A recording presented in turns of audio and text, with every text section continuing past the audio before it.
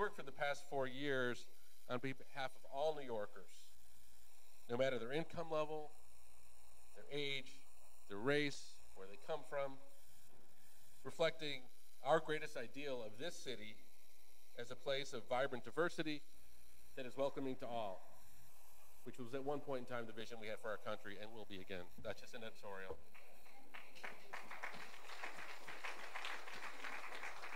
So through challenging times, he's built bridges between communities here, and he hasn't shied away from the open, hard, and honest dialogues about the problems impacting everyday lives of city residents.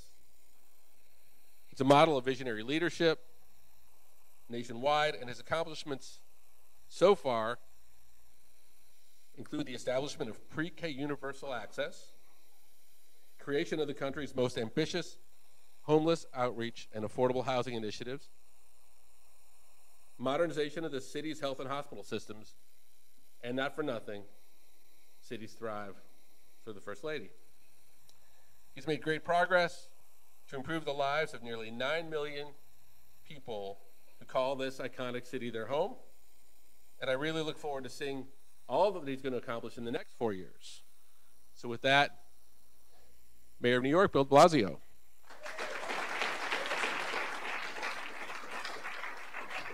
Well done. Thank you, brother. You know what? I might want to steal your microphone. Thank you. Is that working? I think it's working. Okay. Well, good morning, everybody. All right, lively group. That was your test. I'm so glad everyone's here. This is a really exciting gathering, and it's, for me, just powerful affirmation. Just looking at all of you, powerful affirmation that a good idea can spread rapidly and can make a huge impact on millions and millions of people. So I'm thrilled. I know Shirlane's doubly thrilled that you're all here. Andy, I want to thank you for everything you've done in public service, for having devoted yourself to making sure that more and more people had access to care and having really done something about that, and also the leading effort you have played in protecting the Affordable Care Act against the many attempts to undermine it. Let's thank Andy for all he has done.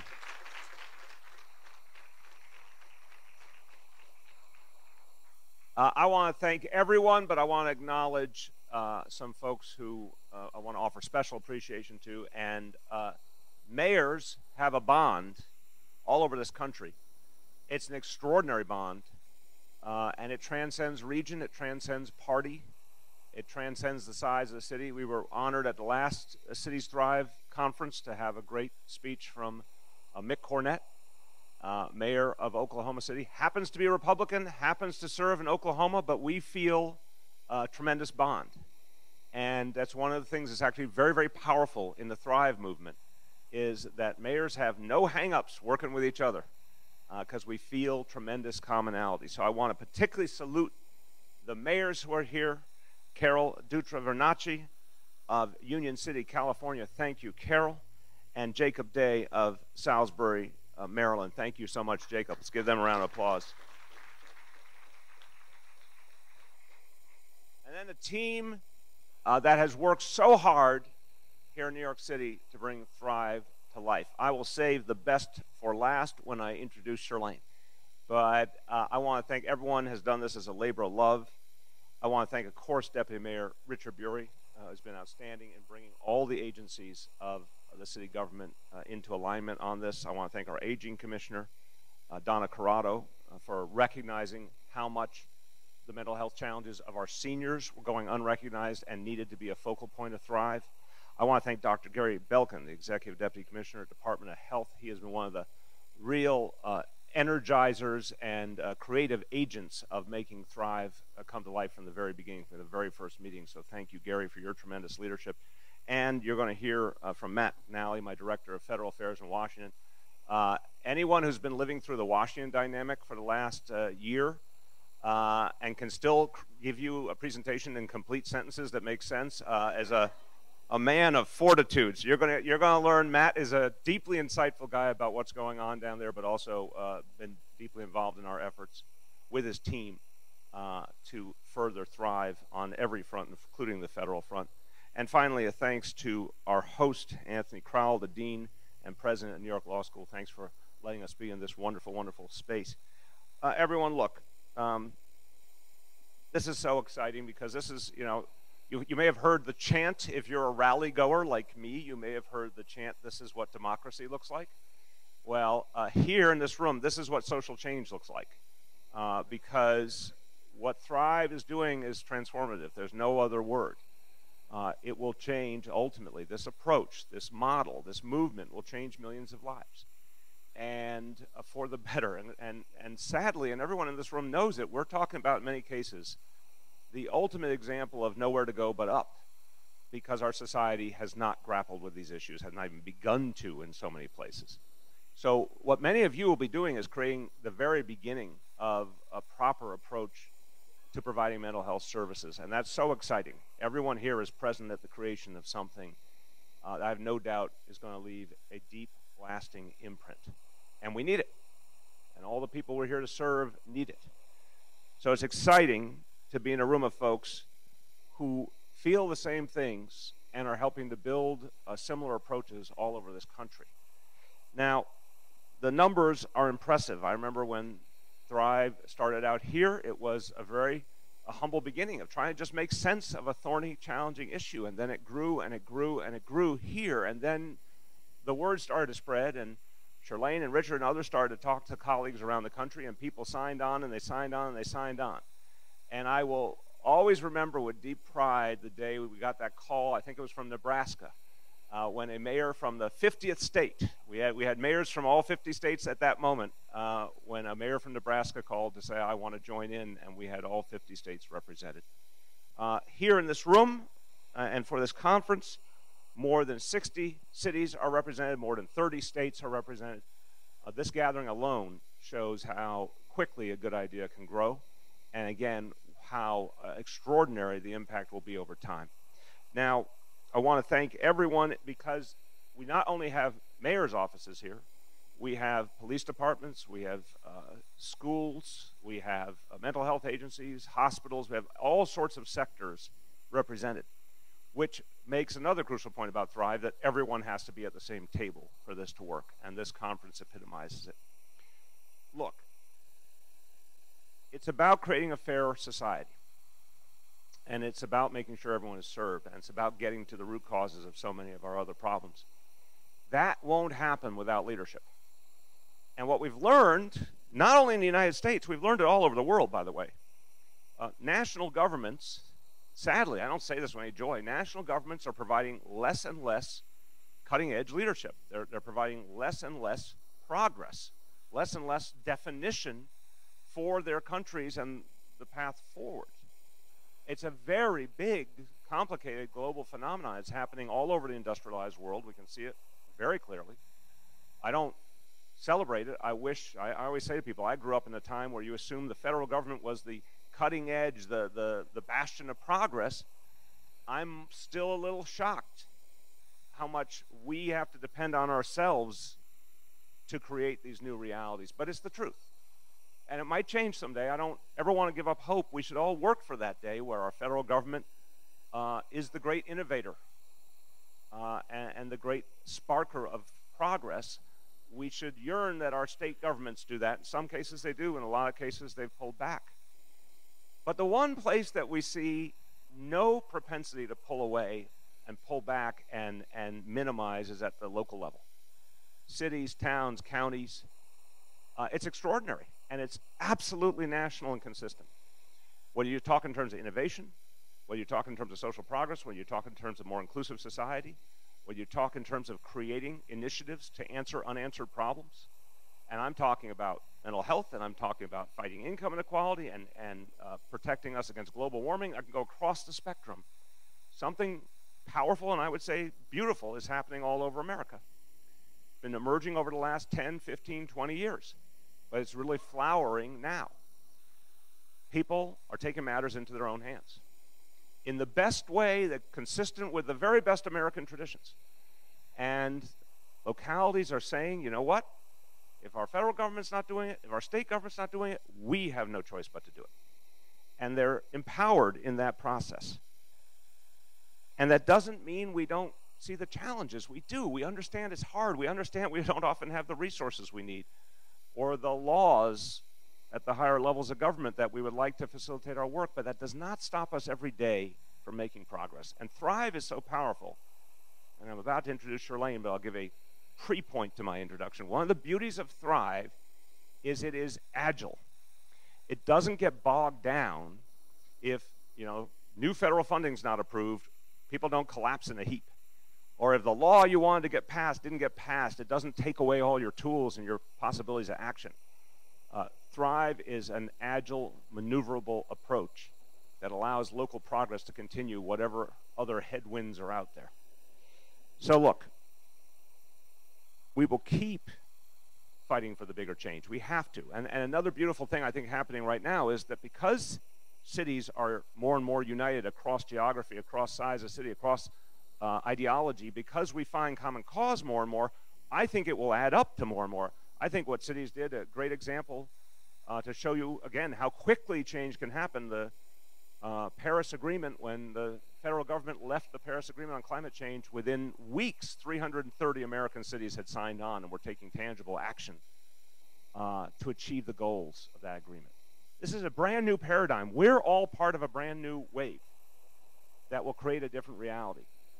We have to have the confidence that not only can we do great things locally, we can band together to achieve things that are greater than the sum of the parts, and that will have a lasting impact. One of the most fundamental things is to break down the stigma and to educate. Shirlane's going to talk about the Weekend of Faith. I always hold it up as one of the greatest things within all the great things that she and the team have achieved on Thrive. This is one of the ones that really moves me the most, because when faith communities across all faiths stand up in unison and say, this is an issue we all need to grapple with together. Come forward if you need help, it's okay. For so many people, the arbiters of sort of conscience and values say, it's okay if you have a mental health challenge. This is a safe space to address it. The world starts to change right there. That was done by those houses of worship, but it was organized by a local government saying, we need you to step up. It's a beautiful example of grassroots action energized by the central role of a local government. So look, the last point I want to make before I introduce Shirlane, when you put it all together, what we're doing is another version of do it yourself, right? More and more people in this country have a do it yourself mentality.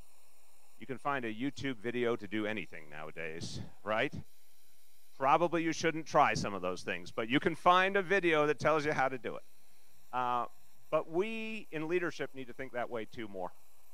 And when we do that, and if I could see what each of you are doing, if I could literally put it all on like one big screen, what each locality is doing, everyone doing something, everyone making some progress, changing the discussion on mental health, reducing the stigma, helping people get help who didn't have it before, making access easier, educating people on how to get help.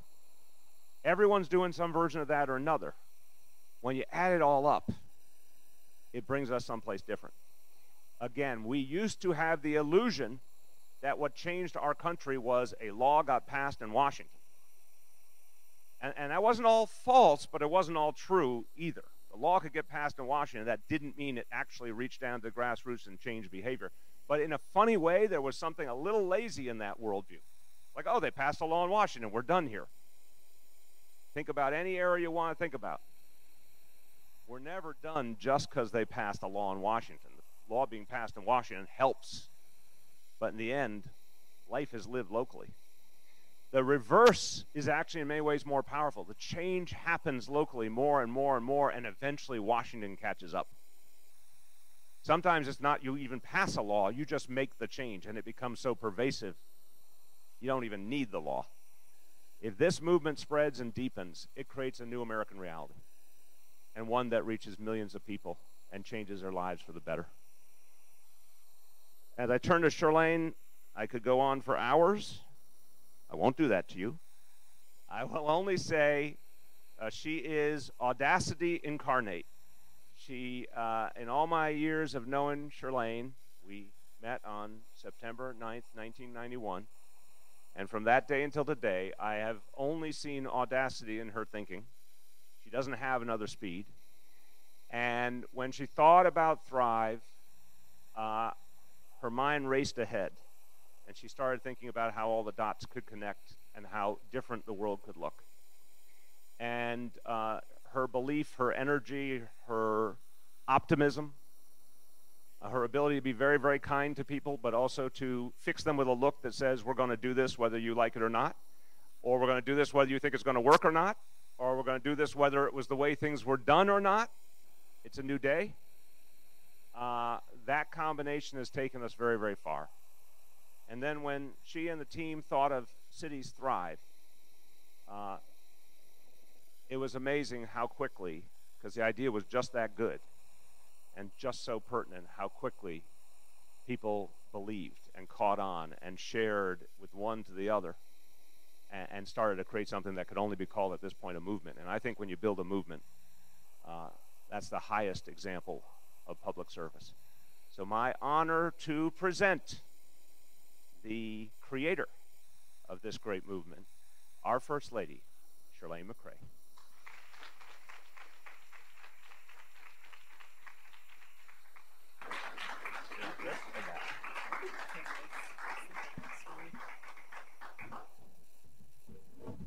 Good afternoon. It is afternoon now. It was morning when I started. Yes, it was. Yes, definitely was. Thank you, Bill. You're very kind to me. I couldn't ask for a better partner, could I? All right? Thank you. All right, now, is everybody fired up? Ready to go? Good. These past 2 days have been simply amazing, much more than I could ever have imagined. And I hope you feel that way too, because we're going to need your energy. We really are. I want to thank Andy Slavitt for his remarks, really bringing it like all the way around back to us and what we have to do, how we have to think moving forward. And earlier, Matt and Walt walked you through the Washington, D.C. playbook. Yes, it looks pretty grim, doesn't it? But we know that we can work past that as well. Because as Bill said, when city leaders unite and speak with one voice, we can win big victories, right? We don't need the legislation. We'd like it, but we don't need it. We can make change on our own, whether it's for health care, whether it's for the appropriations that we need, a better appropriations bill. We have proven that time and time again that we have what it takes to make progress. So this is no time to let up. We have to keep up our momentum, and I'm here to just make the call for action right now. So there are 6 immediate concrete actions that we can all take. Even before we leave this room, we can start. I want to make sure you know what they are. You know, people usually say it's the power of 3. They talk about the power of 3. Well, because you are so sophisticated and smart, I'm going to give you 6. Okay? We can all help get people covered. Can you say that with me? Get people covered. We can fight for funding. Say it with me. Fight for funding. We can sign up and show up. We can sign up and show up. We can grow our coalition. We can grow our coalition. Share our stories. Share our stories and lead by example. Lead by example. Now, let's start with the Affordable Care Act. You all know why it's important. So what are we going to do? Get people covered. And why? Because lack of insurance is one of the biggest barriers to getting good health care, getting consistent health care. We only have 2 weeks to go. So can we count on you to get people covered? Can we count on you to get people covered? All right, that's what I like to hear. Next, we have to fight for funding. We're facing a budget deadline, and we've got to fight like hell to save CHIP, the Children's Health Insurance Program, and critical funding for our hospital systems, and to get the increases that our cities need for mental health and substance use services. So what are we going to do? Fight for funding. There's a sign-on letter that's going around now that calls on congressional leadership to pass the funding we need. Please, if you're a mayor, sign on. If you're not a mayor, get your coalition members to sign on, please. We plan to send it to Congress this week. Those are the two most urgent priorities in the coming weeks: getting people covered and fighting for funding. Now in 2018, we're going to keep on calling on folks to sign up and seize every opportunity that we have to advocate for change. That is how, for the first time, we can truly help government, we can truly position government to lead. Now, there are opportunities you can sign up for today. Just stop by the tables on the outside on your way out.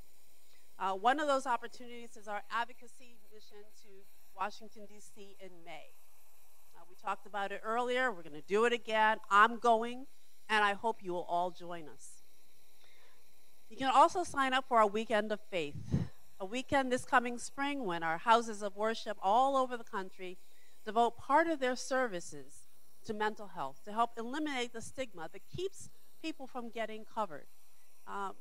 Even if you're not affiliated with a house of worship, you can call on your local leadership and tell them what we're doing and encourage them to sign up.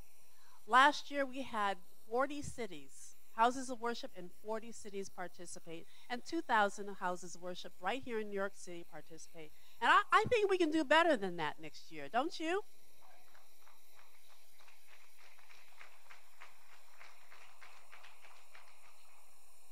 And remember, even when there are not formal opportunities to take action, to make change, you can still do something. You can still find other ways to raise your voice, like showing up at the district offices of our members of Congress whenever they're home or whenever they're not there. You can still go to your local district office and let them know what you're thinking. If we are to hold a steady, consistent dialogue with our leadership, we have to make sure that they know who we are and make sure we're talking with them. We cannot call on them only to prevent a crisis. We've got to talk to them like every week, okay?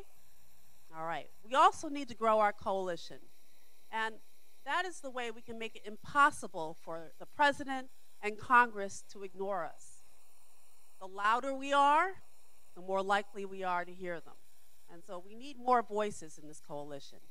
You know your states and regions best. If you think there are mayors, thought leaders, or organizations who are not in this coalition, who can be persuaded to join us, please reach out to them. I know you all have your networks. I know that you can get 5, 6, maybe 10 people to join this coalition. We need that. The bigger the coalition, the larger our muscle. Now, before you leave today, if you can, please let us know who you plan to reach out to, and our Cities Thrive team will help. They'll help follow up with additional information, support. They'll make phone calls. We're here to help. One of the most compelling ways to grow this coalition is by sharing our stories, and the stories of work you're doing at home, the stories of work that you're doing through this coalition, and the stories of people that you meet along the way. Not only will your stories help recruit new members, they will help change the culture by inspiring people, by encouraging people to tell their own stories about what's happened to them, how their families have been affected, how their communities have been affected by the lack of great health care. It's a powerful way to break through the cloud of shame, the stigma that limits public and private conversations that we have about mental health. And I want you to know that you can always reach out to our Cities Thrive Coalition team members and share your stories, share your testimonials, and we'll share them with the whole coalition. We know it's the most powerful way to move people. I think Andy was the one who said, this is not a red issue, it's not a blue issue, it's not a purple issue, this is about people. And if we share our stories, people are going to feel the pain, feel the struggle, feel the connection that we have to one another. This is what this is all about. And if you don't speak up and share your stories, we can't make those connections. So again, please share your stories. And the last request I have of you is to lead by example. And you lead by example by sharing your stories and by signing up for mental health first aid. The more progress we make as individuals in this work, the more we are able to influence our family members and our community members and help people understand that we all have a role to play in this movement. New York City is working with the National Council on Behavioral Health to train 250,000 New Yorkers in mental health first aid to address the signs and symptoms of emotional distress. Now, I encourage you all to take the class if you have not already. I took it before Thrive began. It's what inspired me to make sure that we're getting this course, providing this course to 250,000 New Yorkers. If you take the course, you will feel transformed. I know as I felt transformed. And maybe you can find a way to bring it to your city.